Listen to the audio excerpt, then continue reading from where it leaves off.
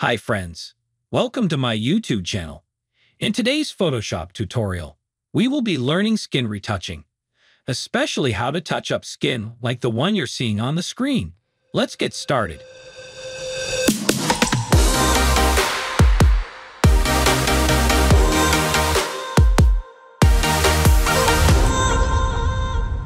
First, start by removing any blemishes on the skin using the Spot Healing Brush Tool or Clone Stamp Tool.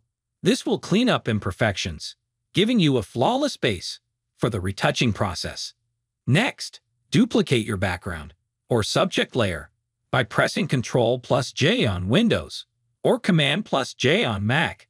This allows you to work non-destructively. Then, invert the new layer by pressing Ctrl+I on Windows or Command+I on Mac, which will give you a negative version of the image.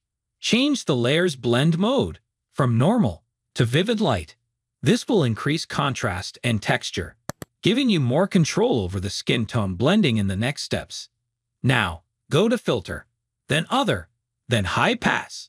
Adjust the radius slider until the skin begins to blend in without losing too much detail. The idea here is to smooth out imperfections while retaining the skin texture. After the High Pass filter, go to Filter, then Blur, then Gaussian Blur. Increase the blur slightly to smooth out the skin further. Adjust the radius until the skin texture is still visible, but the overall appearance is much softer. Create a negative mask by holding Alt on Windows or Option on Mac while clicking on the Layer Mask button. This will hide the effect from the image.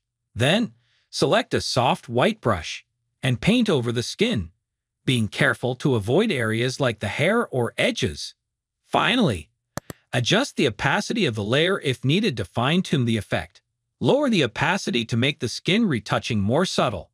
If you want to download project files or any of the assets used to creating this video, you can find the link in the description below.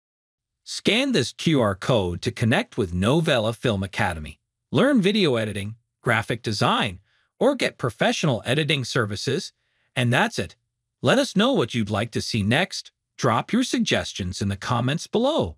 Subscribe to Novela Film Academy for more such videos.